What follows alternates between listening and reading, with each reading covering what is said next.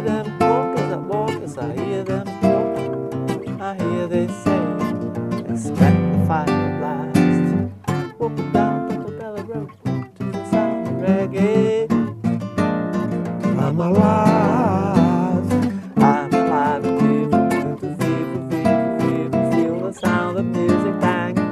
Caetano Veloso and Gilberto Gil, two giants of Brazilian music that recorded their first songs back in 1965 in the state of Bahia, in the northeast of Brazil. Eu vim da Bahia, mas eu volto pra lá. Tudo bom. We've come to meet them in Rio, ahead of their European tour. Now celebrating 50 years of separate careers that have always intertwined. I'd like to know first how interconnected your careers are, and what has Gilberto Gil brought to Caetano Veloso, and what has Caetano Veloso brought to Gil? He brought me everything. Because if I play a little guitar nowadays, it's because I saw him playing, and I just copied his movements and tried to understand what they meant musically. And if I have deepened my curiosity about the words, you know, about poetry and words in music, it's absolutely because of him. He's one of the most profound persons that I have ever met. During God, no, man. Man.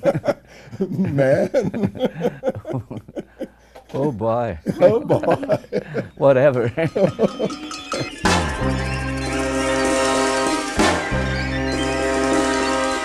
As young artists, Caetano and Gil, as everyone knows them here, revolutionized Brazilian music, as central figures of the Tropicalia movement in the late 1960s. They broke musical boundaries, embracing foreign influences like rock and the electric guitar, and experimenting radically. It was a very, very, very busy time for us in terms of collecting ideas and feelings and sensations and putting it all, mixing it all in terms of music and poetry and text and behavior. And so it finally got a print on the cultural times, you know. The Tropicalia movement was cut short by the military dictatorship. It hardened its rule in 1968, and Caetano and Gil were sent to prison, and soon forced into exile. I'm wandering round and round, nowhere to go. London was their home in exile for 2.5 years. London's lovely so. I found it dark and distant and isolated from the world. The way it felt back then, and but also we knew that music there was very interesting. We were in love with the Beatles, the Stones, and the Rolling Stones, and we knew we were aware of what was going on in London musically. Gil felt better. I felt better, basically because of culture and especially music. I'm very easy to, you know, mingle and with musicians. And at home also we used to have people, musicians and poets and writers, filmmakers and that kind of thing. Both have had prolific careers over the past decades. Gil was Minister of Culture for 5 years and on stage navigated from Bob Marley to regional rhythms.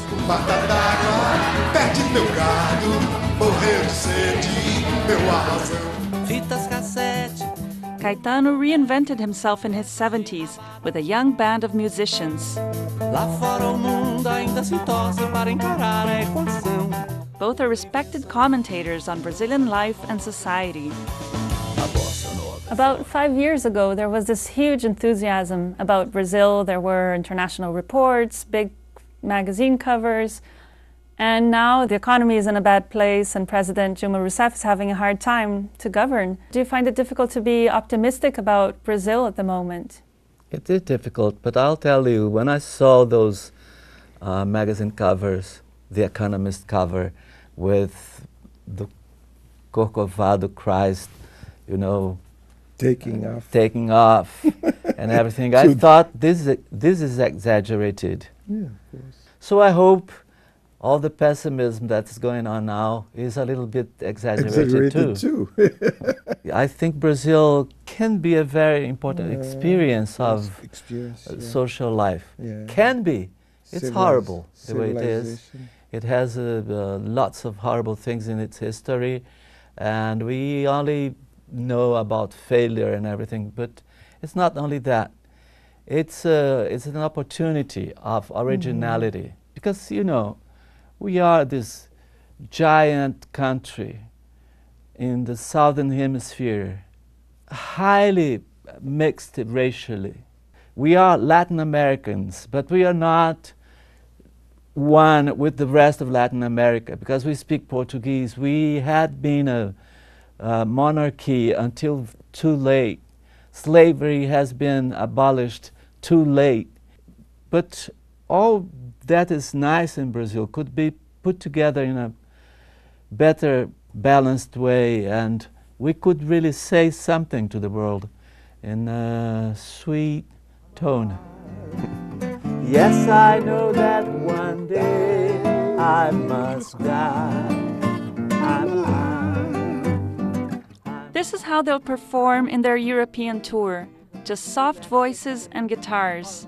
Here remembering one of Caetano's songs written during their exile in London.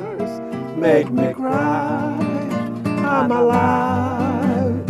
9 out of 10 movie stars make me cry, I'm alive. 9 out of 10 movie stars make me cry, I'm alive.